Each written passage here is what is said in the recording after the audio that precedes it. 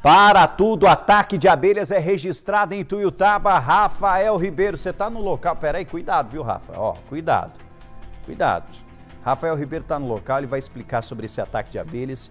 Quero saber se alguém ficou ferido, até porque essa situação é muito séria. Ao lado dele, Tenente André, para dar aí informações sobre o trabalho que foi feito e desenvolvido pelos bombeiros. Fique à vontade, Rafa. Sim, Rafael, ataque de abelhas registrado aqui na Avenida José João Dibe, a famosa Avenida Marginal, muito conhecida aqui na cidade de Ituiutaba. Sim, Rafael, a gente pode falar nem muito alto, porque a cerca de 50 metros mais ou menos, né, Tenente? Tá lá o enxame de abelhas, estão concentradas em um único local. 5 pessoas foram atacadas por essas abelhas, foram levadas para o pronto-socorro. Dentre elas, uma idosa, que vai contar como tudo aconteceu ao Tenente André Mariano. Tenente, vocês foram acionados a vir aqui porque, na verdade, muitas pessoas estavam apavoradas com esse enxame de abelhas que aconteceu aqui na avenida. Exatamente, Rafael. Boa tarde, Rafael. Boa tarde a todos que nos acompanham. No final da manhã de hoje, né, o bombeiro foi acionado, tendo em vista que várias pessoas haviam sido atacadas por abelha aqui na avenida. Segundo relatos de pessoas, estava sendo feito um trabalho aqui na avenida por um maquinário da prefeitura, que havia removido uma árvore, que um coqueiro tinha sido cortado, está sendo removido. Durante o trabalho, as abelhas estão localizadas em uma árvore próxima, começaram a ficar alvoroçadas e a atacar todas as pessoas que estão nas proximidades. O Corpo de Bombeiros encaminhou de imediato uma guarnição para o local, para trazer tranquilidade aqui no local, isolar a área e iniciar os atendimentos.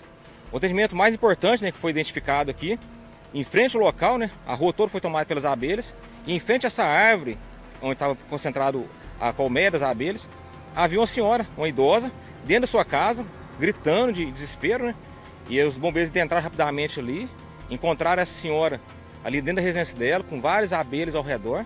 Então, rapidamente, com o apoio do apicultor, os bombeiros cobriram a senhora, trouxeram ela no colo, até um local seguro, de onde foi encaminhado para o pronto atendimento. Ou seja, um resgate ali dramático naquele momento, dependendo da quantidade de abelhas, elas podem matar um ser humano, né? Exatamente, há muitos casos complexos, né? Pessoas que têm alergia à abelha, pessoas que com muitas picadas também podem ter um agravamento e mesmo até a óbito, dependendo do caso.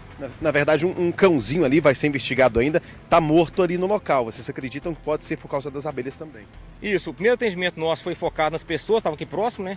Nesse estado de atendimento emergencial. E agora, em continuidade, está sendo feito trabalho de verificação das residências próximas ainda, se há algum local onde tem mais abelhas espalhadas. Verificamos que existe uma residência onde tem 2 cãezinhos que não estão em perigo. E, infelizmente, uma casa bem próxima, há um cão morto e estão verificando se foi pelo ataque das abelhas também.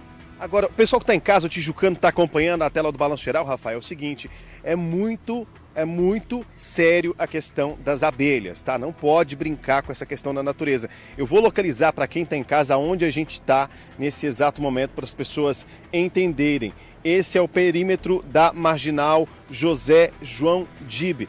Esse perímetro aqui, inclusive, ô Tenente, faz divisa com qual rua, por exemplo? Isso aqui é na Marginal com a 11, no Progresso. Bairro Progresso, Marginal com a 11, está ali a equipe do Corpo de Bombeiros. Esse local aqui, inclusive, é utilizado para as pessoas fazerem caminhada, Rafa, aqui no meio, por exemplo. Então, a dica é você que está acompanhando o Balanço Geral. Hoje à tarde, evite passar por aqui, Marginal, José João Dibe com a 11. Evite passar por aqui, porque à noite, né, Tenente, acontece o trabalho para tirar essas abelhas dali. O apicultor vai vir, vai fazer a técnica e vai retirá-las dali, né? Exatamente, né? No momento agora foi feito isolamento local, tendo em vista que existem várias abelhas espalhadas na região e o trabalho será feito no período noturno de remanejar essas abelhas para um local adequado. Orientação então que as pessoas, quando for fazer caminhada, desviem desse perímetro, né? Isso, o local está isolado com fita, então é importante que tantos veículos, né, que vão deslocar para essa região evitem esse local e também as pessoas que fazem o costume de caminhada na região, evitar circular por esse local, que muitas vezes a pessoa não está vendo as abelhas. E quando chega bem próximo, já vai ser o ataque imediato. Então, evitar esse local. Rafa, fica a dica para o pessoal que está em casa, eu vou dar um zoom aqui para o pessoal. É bem mais ou menos ali, ó, bem nessa árvore aqui, ó, dá para ver que alguns troncos estão jogados no chão. Onde, infelizmente, esse enxame está concentrado. Então, todo cuidado é pouco. Obrigado, nosso querido Raphael Ribeiro, trazendo as informações, o Tenente André. Você que mora na cidade de Ituiutaba, por favor, tem ali essa faixa zebrada impedindo aí a passagem das pessoas. Evite esse local até que esse enxame, né, até que essas abelhas sejam retiradas de lá. Evidentemente, com o apicultor, com todas as técnicas, vai fazer isso. Muito cuidado, isso é muito sério, tá? Muito sério. O ataque de abelhas é muito sério. Quem tem alergia, por exemplo, não só à abelha, mas ao pólen, pode ter consequências graves a partir do momento que acaba sendo picado.